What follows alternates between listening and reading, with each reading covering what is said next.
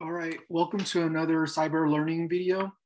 Today I'll be going through this walkthrough, which is pen testing against a Windows Active Directory machine. And my focus will be on sharing BloodHound and sort of how it works and what it provides. All right, so first off, we have a set of credentials to a window machine. So we're gonna log into it with evil winrm. This will give you a PowerShell on that specific machine. I'm gonna open, okay, I already have another one open. So I have two connections there. And what's really neat about Windows WinRM is that it provides you with a PowerShell window on Linux distributions. I'm very used to either having that type of shell directly on a Windows client or having some kind of framework that will give me the equivalent of it on a Windows target. So it's really neat that Windows RM will give that same capability within Linux itself. So the first step, so we're now on a Windows machine. So I'm just curious, we want system info. Okay, so that's because we're in a PowerShell. So that's not going to give us that. So the first step I'm interested in, because I'm interested in using BloodHound, is to upload the ingester. So the ingester is called SharpHound, and what that does is that it uses various Active Directory protocols to connect and query all the different Active Directory machines on the network, and then it pulls all that information back. So that's what SharpHound does. So now I'm going to be sharing some tradecraft in terms of how do you go about uploading those files. So I want to change to sort of a different directory here. Okay, so now I'm on the desktop and I recreated a temp directory there. So there's temp. Okay, nothing there. So first off, I'll be using into my home directory, root 221. So here we have the different scripts that I'm interested in terms of uploading to that particular target. Specifically PowerView and SharpHound, as I mentioned. So the way I'm going to go about doing that is I'm going to be using the Impacket SMB server package. So I'm going to run that. So that's going to create an SMB share on my machine. And then that way I'll be able to, on my target machine, directly access that share to move files. So the argument here is, first, this is the actual Python script for SMB server. And then this is the name of my share. So this is the SMB share that I'm going to be sharing. And then this is the directory that I'm sharing. So the current directory that has all of these files here. So we go back here. So to access that on Windows, you're going to have to use the net commands in order to mount it. So first I ran netuse, and so far there's no currently mounted shares. So now I'm going to mount it. So netuse, and I believe the syntax was the share name, and then I believe the actual path. And then for me, it is 14.10, and then finally the name, share name, which is kfan. So I execute that, it executed successfully, and then we'll run netuse again. It shows that indeed the Z drive letter can now be used to access my file share on my my Kali VM box. So first up is that we're interested in terms of getting the SharpHound file, so we can upload it with this syntax. So this is the path to SharpHound on my Kali box, PS1, and then where we're going to save it on the target. So SharpHound PS1. And so what I find interesting about this command is that for local files, right? You use the Linux notations of using these kind of slashes, and then forward slashes, and then for the path for the on the target machine, the Windows machine, you use backslash. So I find that a little bit amusing. And then due to my connection, it's a little bit slow. So in the future, I'm probably going to upload these files on another shell. And then because I already have these files on these machines, then I would just follow through with the demo. Okay, so now that I have this PowerShell file there, now I'm going to actually import it. So then all of the different functionalities, the commandlets within that PowerShell file will be accessible to me. So I can import sharphound.ps1.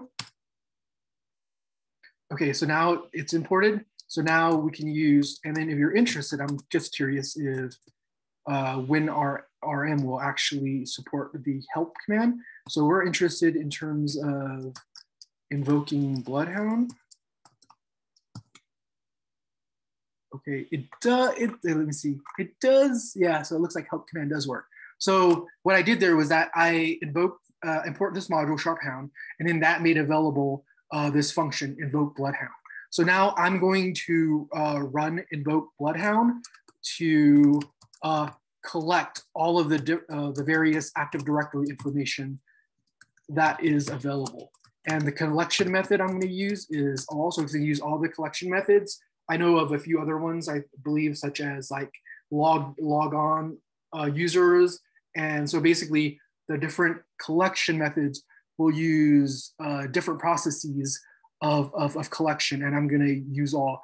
And then so one of the things I do want to point out about this is that when you're running this ingesture here to collect all the information, it's extremely noisy and it's going to generate a lot of traffic on the network.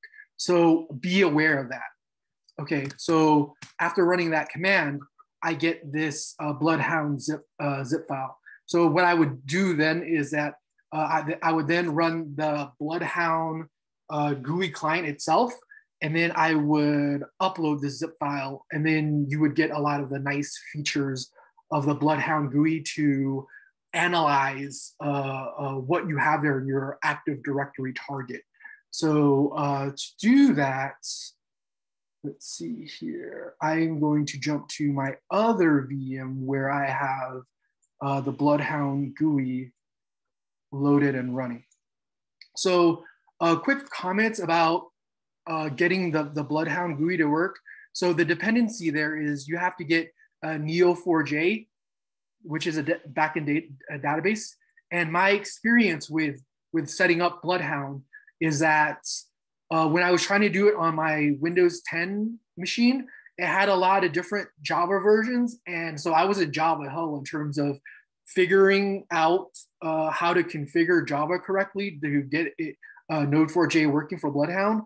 And so that was a nightmare. But when I did it within Ubuntu, it was extremely straightforward and much easier, and I didn't really have any problems. So, okay, so this is the BloodHound GUI, right? A fresh BloodHound GUI. So then what I need to do was that I ran the ingesture on the target machine, that created a zip file, and then I moved the zip file over here into this other machine. And so now I'm going to upload that data. So it's processing the file right now. And so it's churning through that file. And so, and then information will start getting populated. We're waiting it to finally be finished.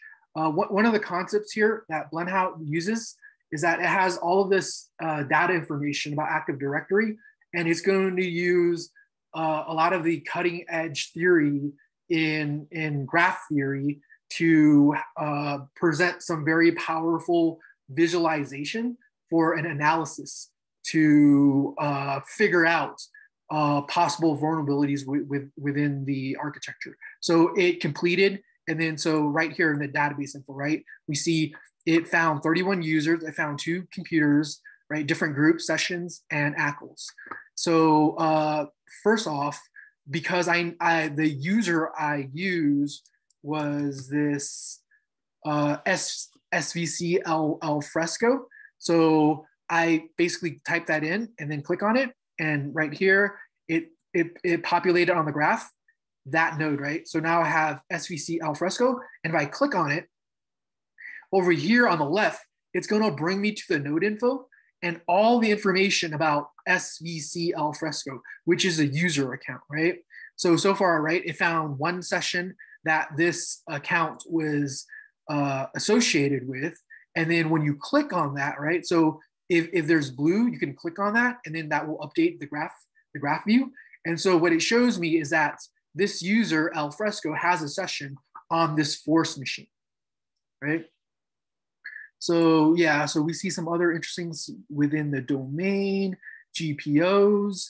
And so one of the big things, okay, so let's check out the group membership.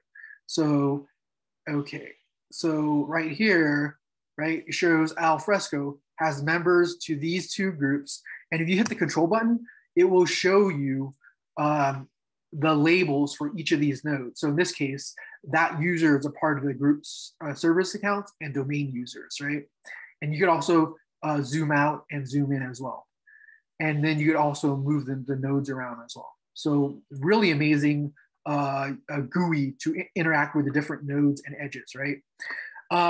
One of the really important points I do want to bring up about using this tool, though, is that your ability of using it and understanding it will be dependent upon how much knowledge you have about Active Directory.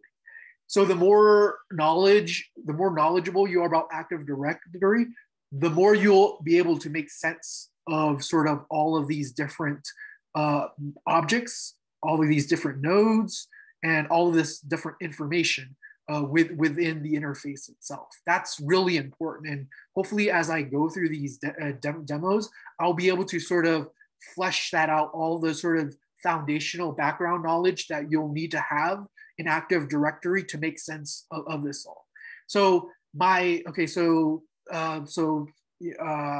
really quickly, right? I showed you accounts, and then I'll want to show you computer nodes, right? So we know that there's this forest node from the previous session view. So I could type in that forest, click on it, and then it'll show me this forest node. And I'm going to click on that node. And then when you click on the node, it's going to update on the left pane here, all the different information that the ingesters were able to pull from the target.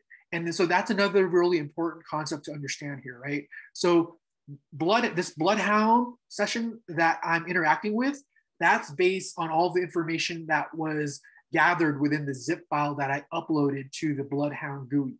So this interaction with the GUI, it's not live with the actual target domain as things are changing there. It's based on the zip file. So it's a snapshot in time of the state of the Active Directory when I ran the ingesters to create that zip file. So, okay, so right here, right, you see all the various information about this particular node. This is like one of the really interesting fields is local admins. So if I click on the explicit admins, it will show you all of the accounts or all the different objects that will have administrator access to that particular machine. So in our case, it is the user administrator, and then it is the group's enterprise admins, and is the group domain admins.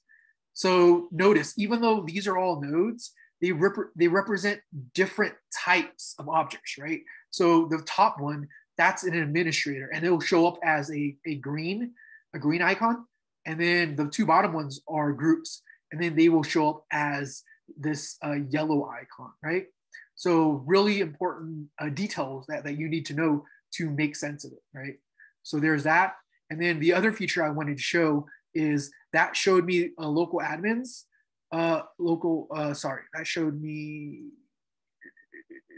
where my domain. Okay, so because I clicked on that domain admin group, it updated to show me the domain admins on the left pane. What I'm interested in is the actual computer itself.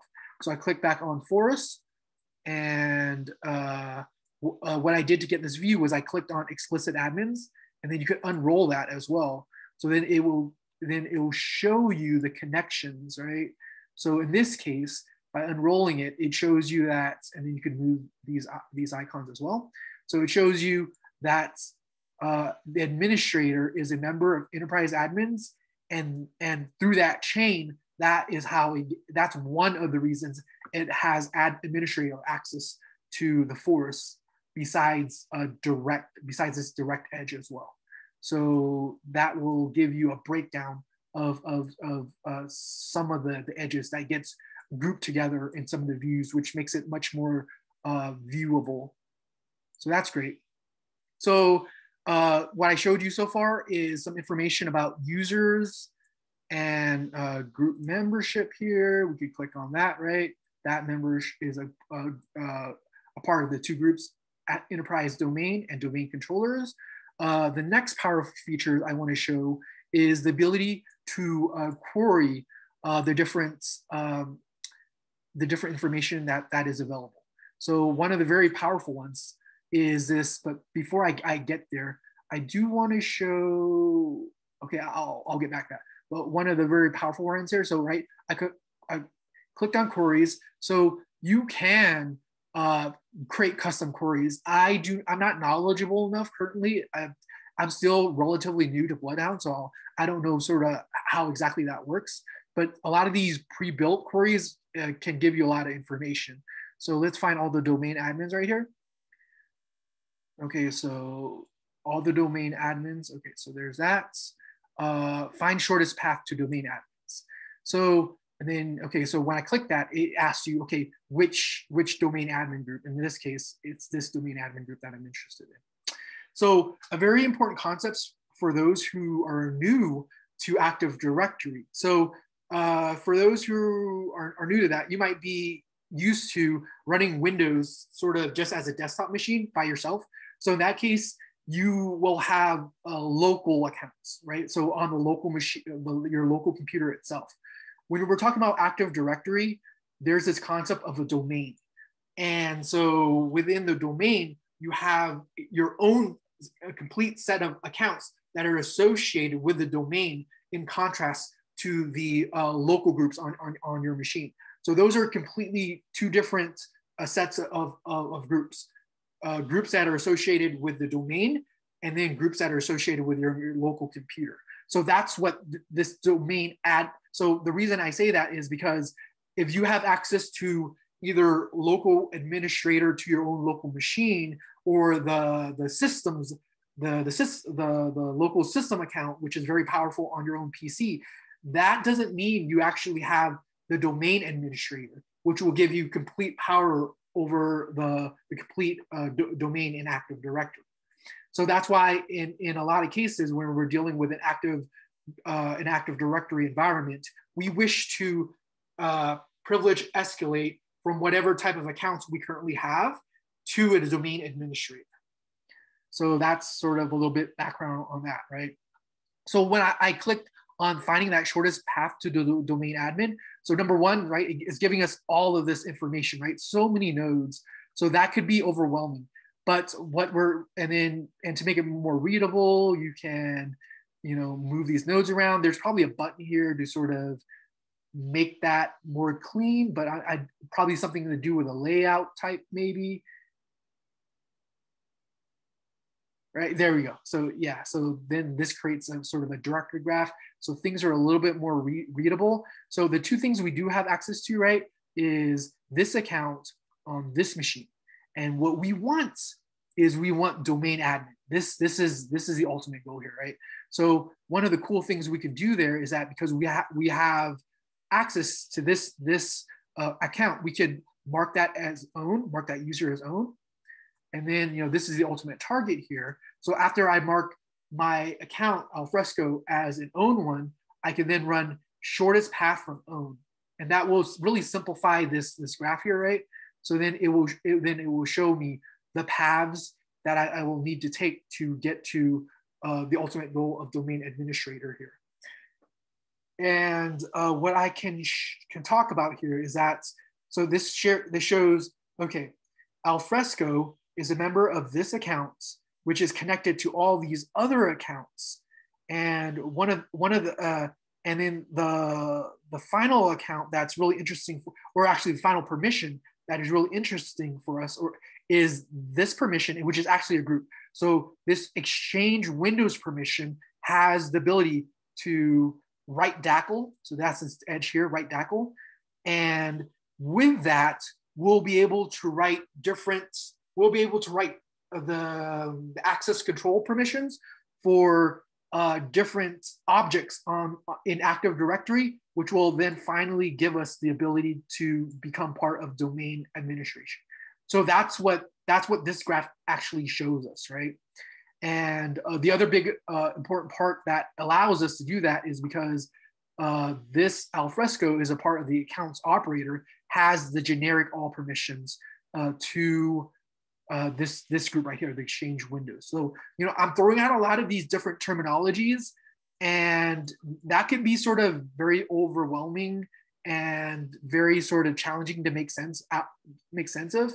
And, the only way to sort of get better and to sort of grasp all these different concepts is to slowly play with these kind of systems, and then also do a little bit of research in terms of, okay, what's write DACL? So how did I get to this field?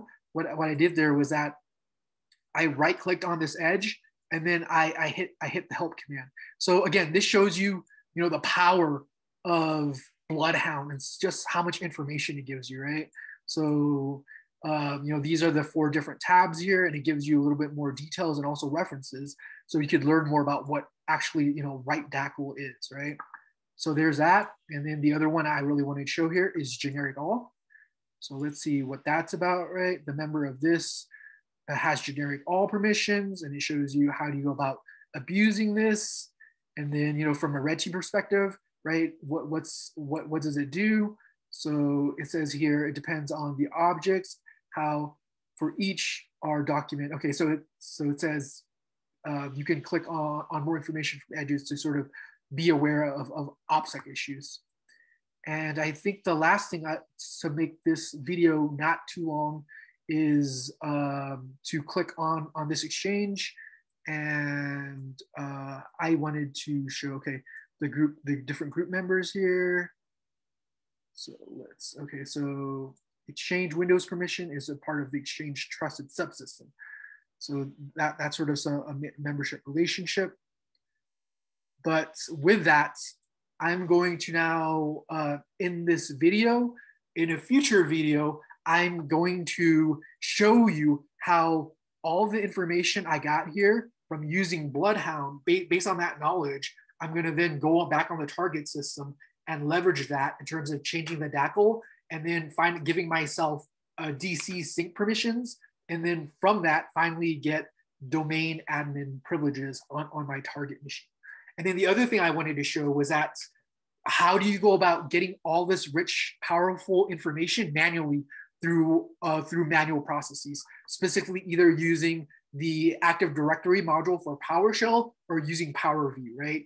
In this particular case, I used the BloodHound and gesture to execute and then query all the different subsystems to create the zip file, and then I finally run BloodHound, which is a very powerful automated process. But I think to sort of improve your skills in penetration testing and red teaming, you should also be aware of how that works manually. So that's why I want to go through that manual process. So with that, I will end this video.